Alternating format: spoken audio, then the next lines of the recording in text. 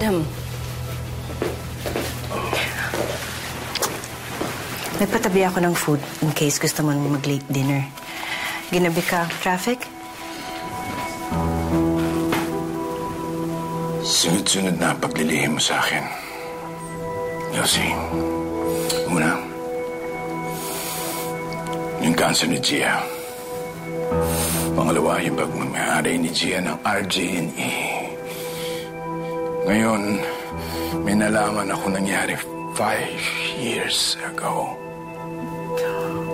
My goodness. Maaalala ko pa ba yun? You should. Lalo na kapag ganito kalaki, kasamaan nangyari.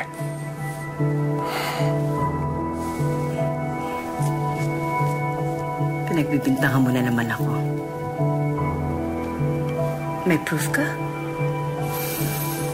Baka naman, sad story fabrications lang nila. Fabrication, no. They will not do that. No.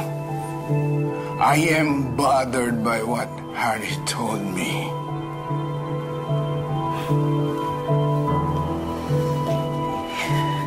Ilang beses ka palang dumadalo, Kilakay. Ang dami mo ng issues na dinadala dito. So why the hell should I care about that, Harry? Harry claims that 5 years ago, you bought Gia's baby for 5 million pesos.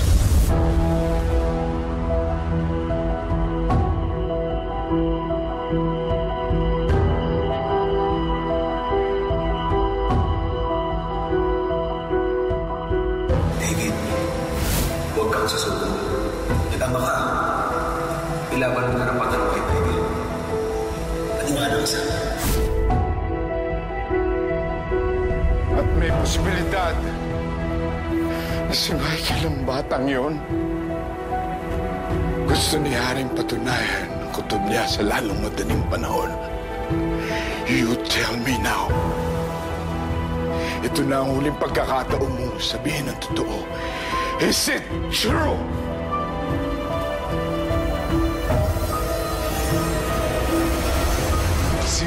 Totoo ba? Ginawa mo ba yun? Answer me! Magkakasama tayo nila, Dana. Nakakita na may pinagkakaguluhan sila manang ante. Si Baby Michael sa labas ng gate natin. May nag-iwan sa kanya sa labas. What if that's fabricated? Manipulated? How dare you?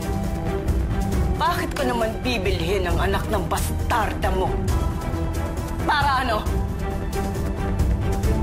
Ipagpalagay na natin totoong binili ko nga.